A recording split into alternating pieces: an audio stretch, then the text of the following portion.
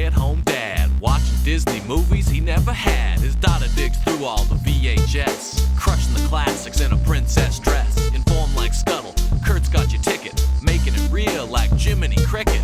Most are off the Captain Hook, but if the Tweedledum, he'll be taking more shots than Bambi's mom. Leaves him raised like Simba, or cracked like the beach dishes. He'll show you a whole new world, you won't need pre-wishes. Stay at home, Disney Dad.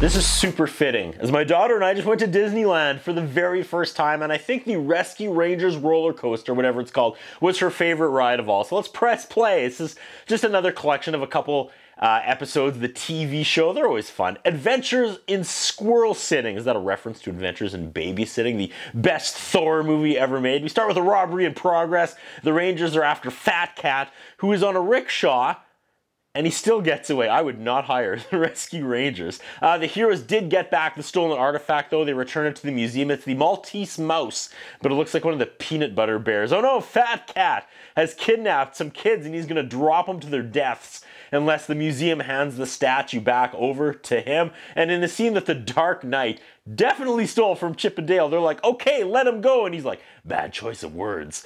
The Rangers wreck this house to save the kids. And this ungrateful mom, she's a super bitch, and she's mad that they made a mess while saving her kids' lives, and she bullies the Rangers into like babysitting, like take the kids and get them out of the house while I clean and entertain. The oldest daughter is in love with Chip, and he tries to credit Gadget for the rescue, and she doesn't want to hear that. She tells Chip to show her everything. Wow.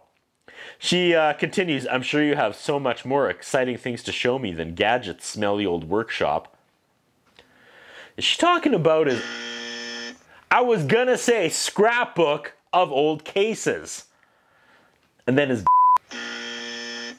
the youngest child happens to get into some airplane invention and flies away, and they have to rescue her. The Aussie gets a plunger stuck on his head, and I'm fascinated to think what Australians call plungers. Now Chip tears into the teenager that had a crush on him. You are not a rescue ranger, and he makes her cry. Well done. Oh man. So this is Cammy, is that the teenager? She's been a total to Gadget to undermine her and get all of Chip's attention. Like, she has been super mean and rude to Gadget as competition, but as soon as Chip tells off Cammy, Gadget's like, you made her cry, you man.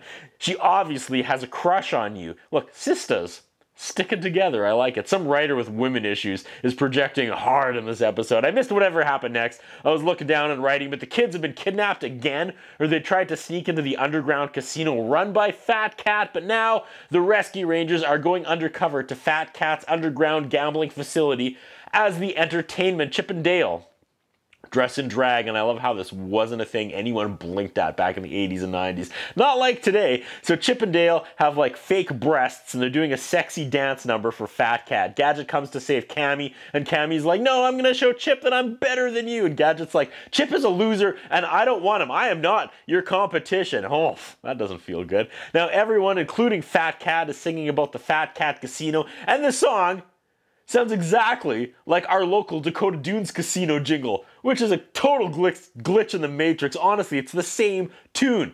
Like, the jingle is so close, and I realize I'm the only person in the world that would catch this because it's a local commercial. But anyway, Fat Cat figures it out and captures all the Rangers and the two kids. He's cutting a promo, and he explains how he's going to round up the Rescue Rangers, add filler, and can them as cat food. There's a lot of darkness in this movie. That's pretty bleak. The kids actually have skills, and they're going to make the save, so I guess now Chip has to bang the teenager if she saves him. No, the kids immediately bumble it and get tossed into the stew with the Rangers. Cammy comes up with an idea. She makes a rope out of Chip and Dale's clothes, and they use it to climb out of the puree machine. That fly thing comes and hovers in between the two bad guys, who wind up, and they obviously miss the fly and punch each other. But as soon as they go to punch each other, we cut away to Fat Cat reacting, like wincing, because I guess we can't show the two of them punching each other on TV, I guess. The golden mouse statue thing falls into the machine, so they hit the emergency stop. The Rangers get out and toss the artifact back in and start the machine. Take that, museum artifact that did nothing wrong. No, Monterey saves it. The bad guy gets canned, but they're alive, but canned. They drop the kids back off and they say they weren't any trouble. There you go, bitch mom. Cammy forces herself on Chip, who does not want her sexual advances because she's a child, but everyone laughs.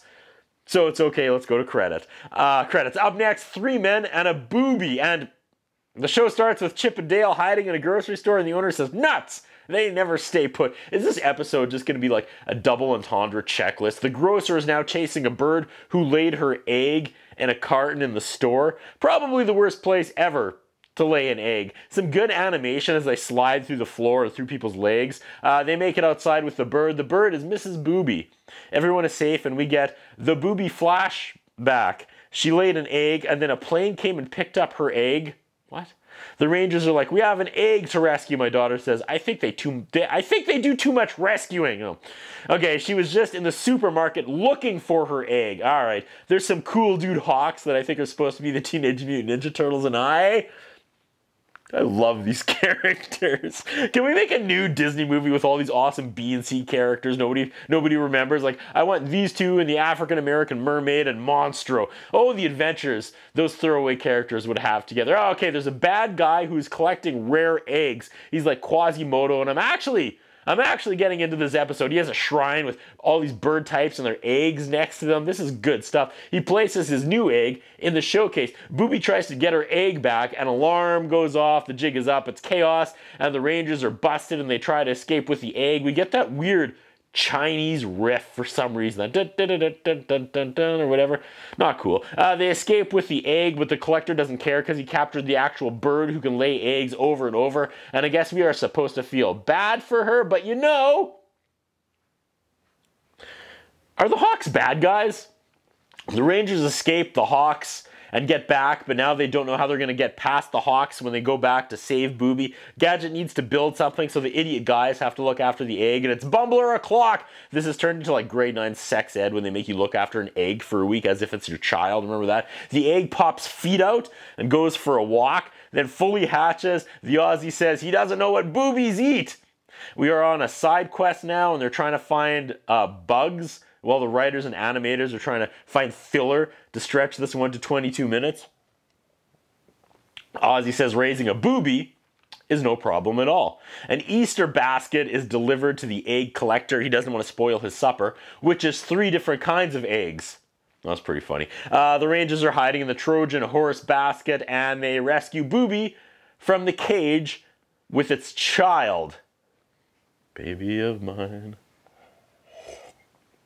They get the cage open just as the Eggman returns, and it's chaos again. They fire jelly beans out of a catapult and escape, but he calls the Hawks. Okay, the Hawks work for this Eggman. They come after the Rangers. Inside the kitchen is hundreds of eggs, but those are for eating and not other people's kids, like the ones in the trophy room, so they don't care. The egg crates tip and break, and my kid says, "Good, those weren't chicken eggs."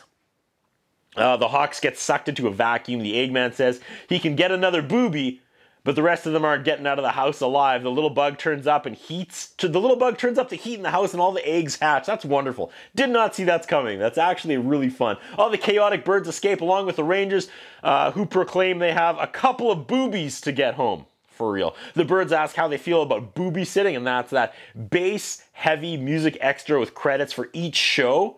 Which is bizarre, because obviously this was 2 episodes of the TV show, but instead of playing the first set of credits after the first episode, they played both sets of credits back to back after the second episode. I guess they thought people would think the tape is over if they ran credits after the first episode. You know what? People definitely would have thought the tape was over if they ran credits after the first episode, but it's still f***ing weird. That's what I think about.